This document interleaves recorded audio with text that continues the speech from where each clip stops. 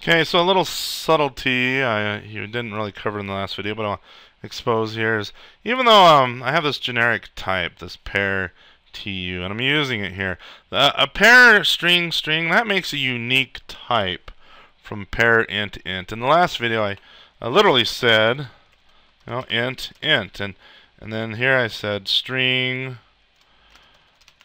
and you would obviously, hopefully, agree that this type is not equal, nor is it the same type as this type. Well, the same is true when using generics. This int int is not equal to string. In fact, I can even prove it here. I'm going to say, let's go console right line. Maybe zoom in a little bit. Console right line, marriage1 dot get type dot equals p dot get type. Okay, so get type p is parent int string, and we see we have false there.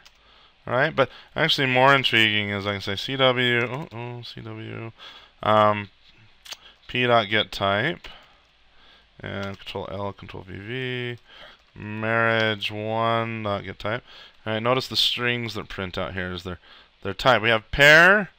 I want to say tick 2. Right, the 2 is this is generated by the compiler basically, or the runtime.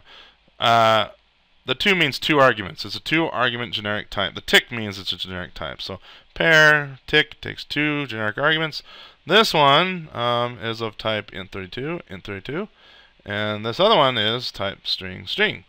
Okay, so you can see there that even though we've parameterized the type and it looks like we have a class that would be equal to itself, it's not, because it's determined by the T and the U. Now, deep down, even under the CLR level, I'll do another video talking about how generics are actually native to the missile CLR code. But for now, down in the actual code where it's machine level native assembly, that actually has significance, because if you remember, I had all those pair classes here. I had pair int pair float int float, all those various iterations, and I could have gone on and on infinitely with every single type ever in the framework, and also any type that you make, and types that I make, and somebody somewhere else makes.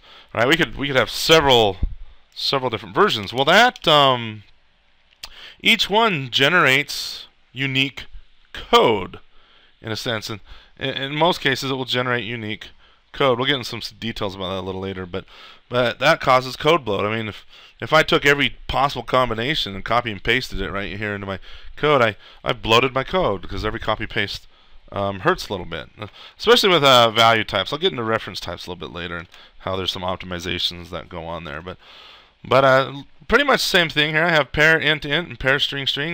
In the machine code, the compiler essentially has to copy and paste this code and replace T with string in this case, and string in this case, and int in this case, and int in that case. So it can cause some code bloat.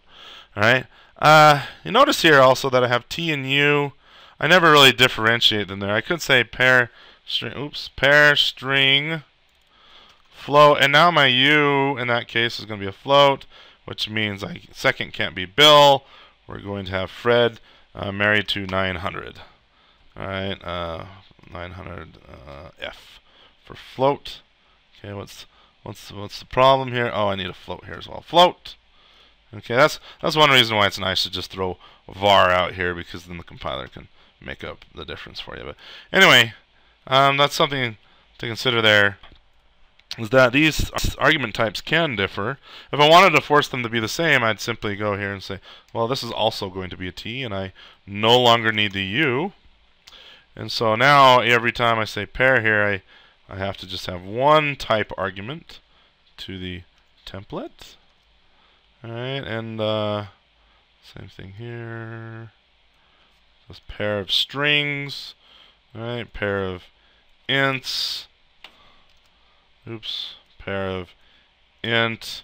And now notice this 900F is not going to work out, because I'm forced to be strings on both T and U. So I actually I can't remember who I had there, Fred and Bill maybe.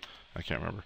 Anyway, so a little bit about template arguments, why they're useful. And like all tools, this has its place. Definitely in collections and data structures where it's used the heaviest, but we'll talk about that in a future video.